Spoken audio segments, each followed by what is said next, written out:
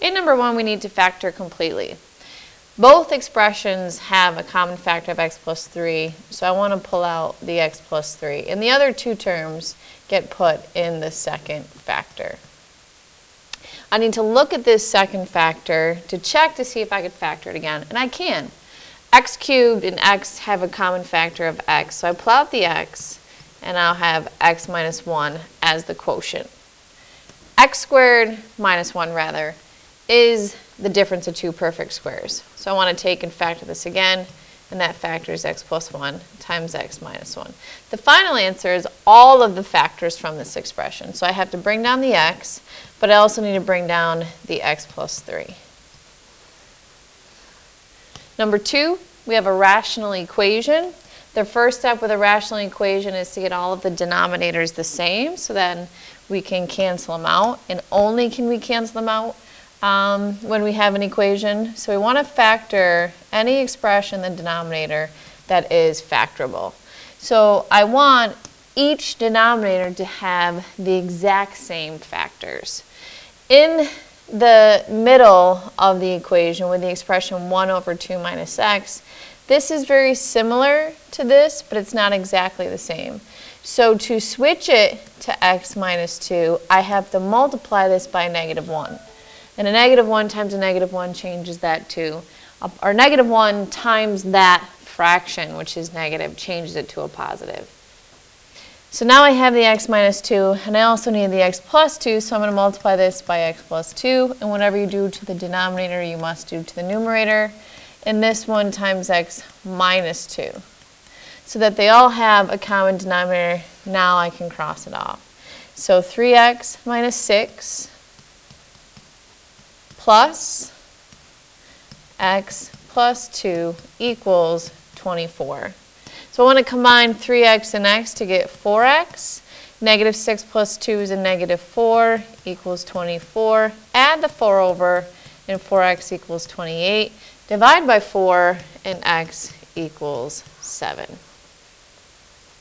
And number 3, to express this fraction as a new fraction with a rational denominator, we multiply both the numerator and denominator by the conjugate.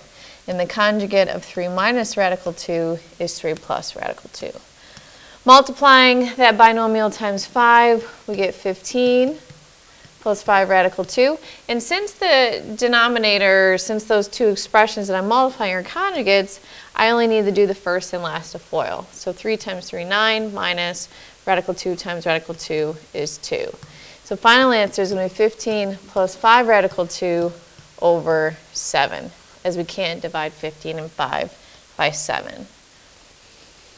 In number 4, we have a binary operation that's defined by this here. So if I'm going to find 7 diamond 4, that's telling me that m is 7, n is 4, and I plug it in here. So I'm going to do 2 times 7 minus 4, and then square it. We have 14 minus 4, which is 10, and then 10 squared is 100.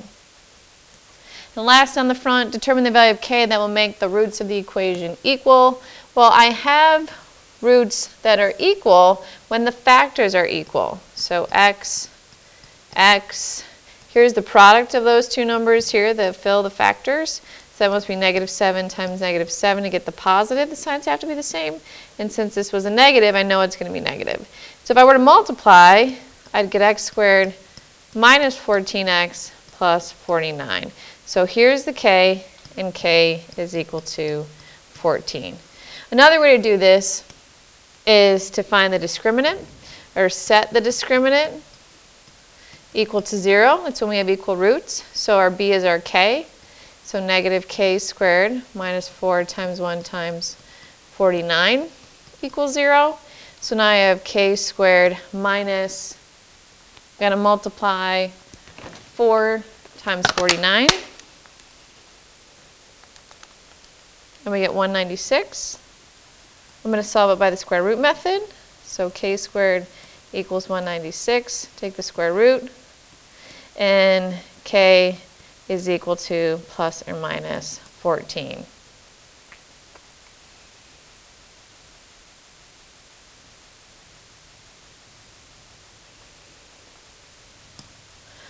So we can see when we solve it by the square root method, we actually get the plus or minus 14, and both solutions actually work. Because if I multiply these two, -7 times -7, I get the 49. And then when I plug in a negative of a -14, that would change it to x squared plus 14x plus 49, which would still have the roots, x plus 7, x plus 7, or factors, which give us the roots, -7, -7. The roots are still equal, and then we saw with it being a positive 14 how I'd get the -7. So we actually get both solutions, okay, there is two, when we solve by using the discriminant. On the back side, find the difference. So I'm going to distribute the negative in combined like terms. So minus 1/5 x squared plus 5, 6x minus 7. So I combine the x squared with this x squared term. 3/5 and a -1/5 is 2/5. The x's, -2/6 plus 5/6 is 3/6. And then -4 minus 7 is -11. I just need to reduce this, and we're done. 3/6 reduces to 1/2. Solve and check. So let's set up and solve this system algebraically. So if y is equal to x squared minus 6x, I'm going to substitute that up here. So now the equation would be x squared minus 6x plus 15 equals 2x. I'm going to bring the 2x over by subtraction, which would give me -8, because -6 minus 2. And then factor x minus 5, x minus 3. And I get the solutions 5 and 3. So now when I have x, so when x equals 5, the y value is 5 squared minus 6 times 5. 25 minus 30 is -5. So my answer, again, when you solve a system, it's where do they intersect? They intersect at 5, -5. And then when x equals 3, y is equal to 3 squared minus 6 times 3. So 9 minus 18 is -9. So the answer is 5, -5, and 3, -9. Graphing a complex number. I'm going to graph -7 plus 7. So on the real axis, I go left 7. So 1, 2, 3, 4, 5, 6, 7. Up 1, 2, 3, 4, 5, 6, 7. Put the dot and then line up your ruler from the origin as the arrow. In which quadrant? This is quadrant 2. And find its magnitude or size. So we make a right triangle so that we can use Pythagorean theorem, as this is a right angle in the coordinate plane.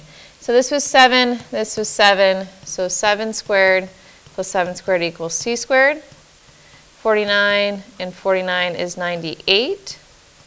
Take the square root and break it down. 49 and 2, plus or minus, rejecting the negative because it's a length. Our magnitude equals 7 radical 2. Cube root of 64 is 4, and then x to the, we divide 27 divided by 3 is 9. And last, find the roots to the nearest tenth. Well, let's distribute, remove parentheses.